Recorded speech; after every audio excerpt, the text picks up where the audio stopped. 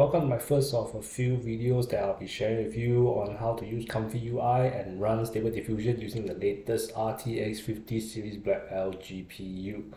From what I know, this solution should work for any 50 series cards, be it 5070, 5070 Ti, 5080 or the 5090. So let's cut to the chase. This is not a tutorial on Comfyui, so there are tons of such tutorials flying around and you can search for them on YouTube. This is for folks who are familiar with it. So maybe you've used a 30 or 40 series GPU previously and you've decided to make an upgrade just like me. So I was using a RTX 4050 notebook GPU with a 6GB VRAM card for about 2 years during the start of the AI boom. Now it's time for an upgrade as my card is getting old and I thought about grabbing a 40 series GPU since the 50 series is out, but there is none for me. So I bought a 50 series Ti instead. Knowing through my research from tons of Reddit and GitHub posts that there's lots of errors regarding this Blackwell cards when installing Comfyui. So some of the errors that we will encounter includes this, which during your installation or during the generation of your first image, you will encounter this CLIPTextEncode error or CUDA error, no kernel image, blah blah blah. What it simply means is that you're not using the right PyTorch version for an RTX 50 series card, which means that it runs on either PyTorch 2.6 or 2.7 for CUDA Toolkit 12.8 as of early March 2025. So as a background, to put into layman terms, because I'm not an expert as well, for the RTX 50 series, be it 5070, 5080 or 5090,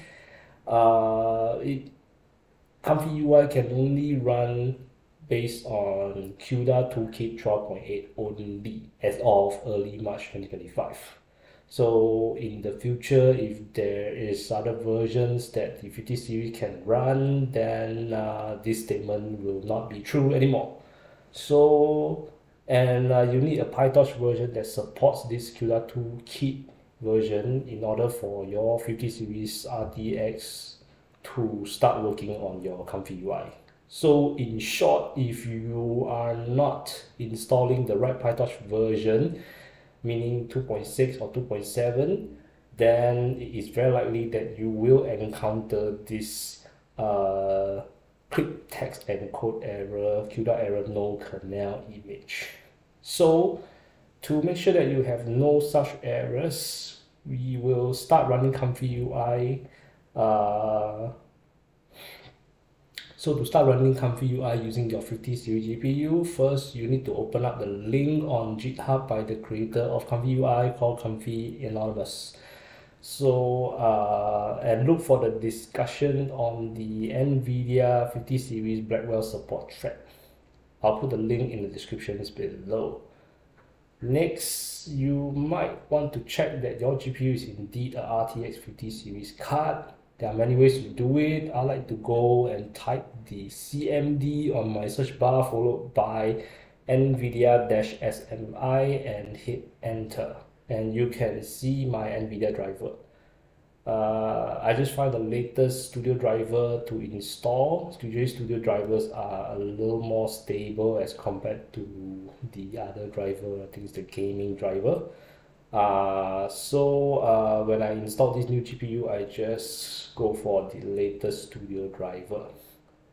And after that, I verify that my CUDA version is indeed 12.8. If it's not, then I'll just provide a link below on where to download and install your CUDA to make sure that it is indeed 12.8 version. So lastly is to verify that your GPU is indeed an RTX 50 series GPU. So in my case, it is a RTX 5070 Ti, although you can't see it, but it's 16GB of VRAM.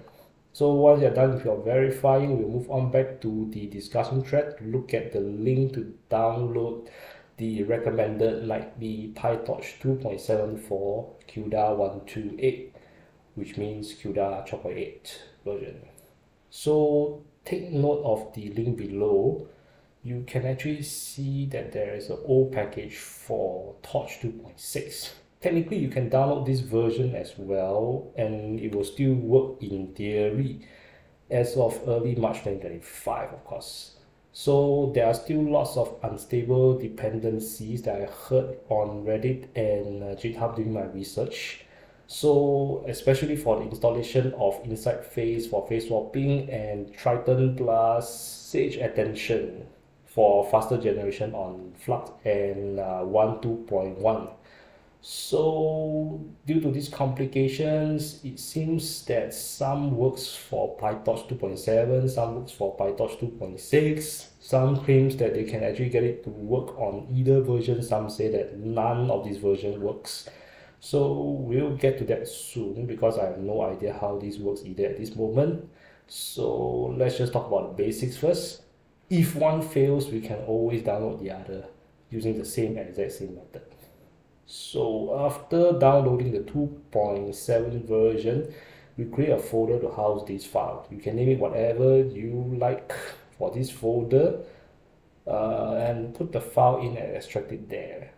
So I like to do some housekeeping by ensuring that there are not too many duplicate folders leading to actual content, because I've encountered a case where I was unable to make another copy of Comfyui because the path was too long, and since I'm not able to make a copy, I can't make a backup copy if I were to destroy my own Comfyui. So I ended up resolving this issue by removing the additional layers of duplicate folders to so-called shorten the path, and I can make a copy of my Comfyui again.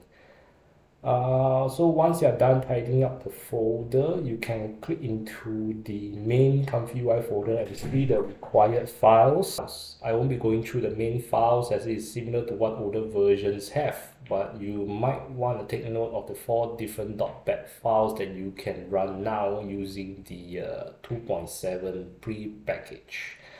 So obviously we can ignore the CPU.bat since we are using a 50 series GPU. But you can actually try to run the fast or the fast FP16 accumulation files.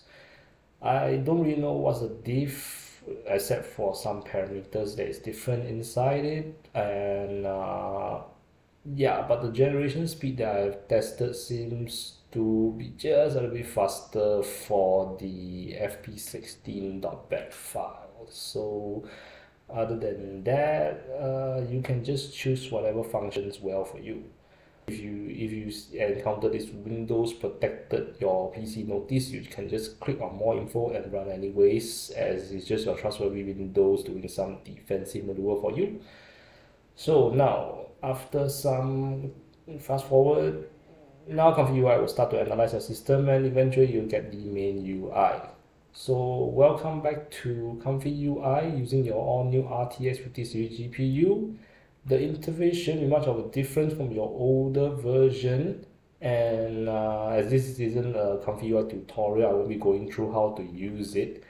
In fact, for me, my last version that I used was pretty old, so I didn't update my Comfyui for quite a while. So I guess there is some parts that I need to relearn on, so I can't give you a tutorial on that, the new Comfyui interface. As usual, to run Comfyui, you need a checkpoint. So you can get it at Civic AI. I think I'll just leave the description below for you to grab a checkpoint, put it in the checkpoint folder, and finally you will refresh the browser just like the usual way of running Comfyui. Q prompt for your first generation, and you're done. So at 20 iterations per second, for me it is a leap and bound against my old laptop GPU, which is a RTX 4050 notebook with 6GB of VRAM, and I find it pretty amazing. But of course, I think there is quite a lot of modifications or dependencies that I can add or parameters I can add to make this faster, but we'll just see how it goes. As of this moment, I'll try to upload more videos as I explore more of the 50 series card and what are the problems that I will encounter as I install more and more maybe nodes and models. So hopefully I'll show you how I resolve them and instead of just showing the problem itself. So take note that there's tons of stuff that I'm not too sure about as well. So I'm just testing the water too. So be sure to do all your data backups before you try anything new, and try not to break your Comfyui in the process. Until then, I'll see you when I see you.